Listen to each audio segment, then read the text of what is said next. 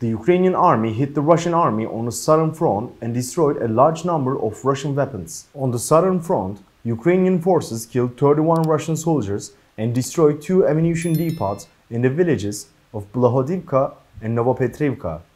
Ukrainian rocket and artillery troops killed 31 Russian servicemen and destroyed 1 T-72 tank, 2 self-propelled guns, 1 self-propelled artillery system, 1 Sunny mortar complex and 2 automotive equipment while performing fire missions.